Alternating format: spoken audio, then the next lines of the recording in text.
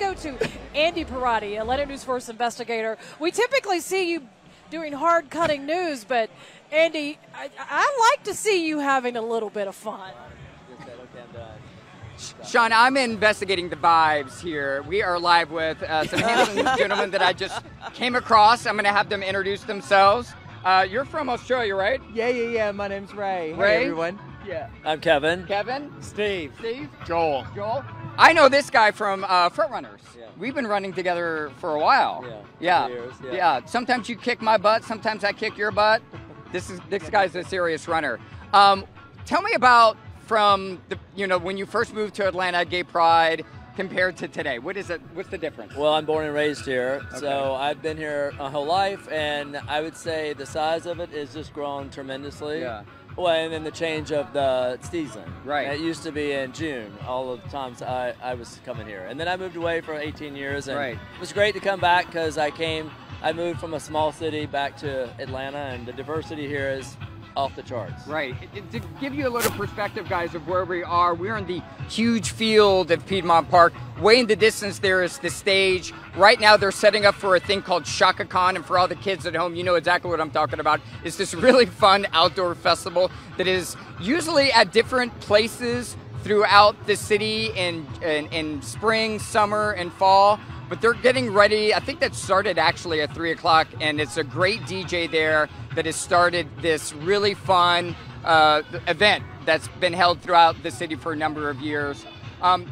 You have been. What number of Pride is this? Is this your? No, first this is my first Atlanta Pride in probably 32 years. Okay, so you're from Australia. This is clearly an international event because Yeah. before the last time I was live, I was on the parade route and I ran into people from Cuba, Puerto Rico. Tell me what's the biggest difference in Pride in Australia versus here? Oh, well, look, the diversity is off the charts, just as Kevin was saying. But, I mean, I actually remember coming here when Pride was just the smallest, most niche.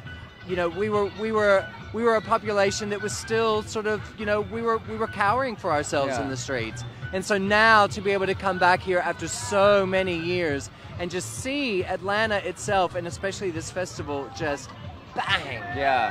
completely off the charts. I mean, it's there with Sydney's Mardi Gras. Like, it's a really amazing event. I was really hoping you'd say something. The biggest difference is the lack of kangaroos, but No.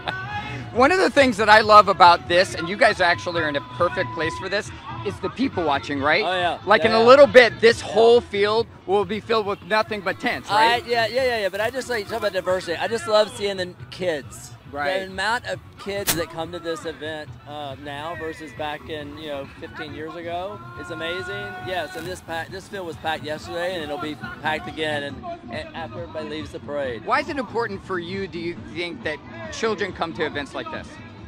I think it's a place of belonging. So when they see this, I mean, this is belonging to them, and they can Yeah. see that they're not any different than anyone else. Right. And, this is something I looked forward to every year as a coming out, in my 20s. Yeah. To come and celebrate my gayness, or just feel like I wasn't alone, and there are others just like me. And as you look around, the diversity is just amazing. Well, thank you Again. guys. I appreciate you guys so much. We're a short distance away from our A&F booth where you can get some free sunglasses. Also around the A&F booth is where you can get some good beverages. So another reason why to come visit us. We'll send it back to you guys.